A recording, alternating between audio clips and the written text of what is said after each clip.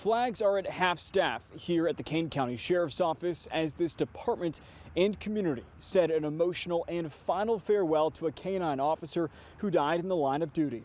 The department is making sure K-9 Hudson's final act of heroism is never forgotten.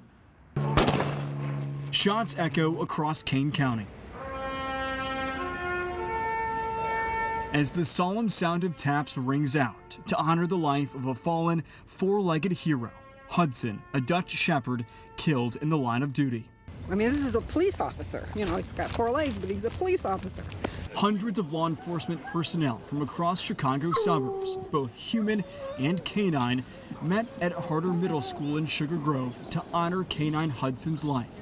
Community members laid flowers on a Kane County Sheriff's K-9 unit, draped in bunting. He did what he's supposed to be doing. K-9 Hudson died last Wednesday, trying to take down an armed carjacking suspect in West Suburban Geneva.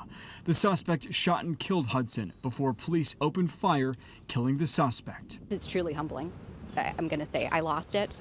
I started to cry too with all those flags being flown and just seeing people on the sides saluting. Residents at a loss for words, learning more about K-9 Hudson's sacrifice. It just breaks your heart. I mean, I was just thinking, oh my God, his handler is right there with him, and I hear that after he was shot, he crawled to his handler, and it just breaks your heart.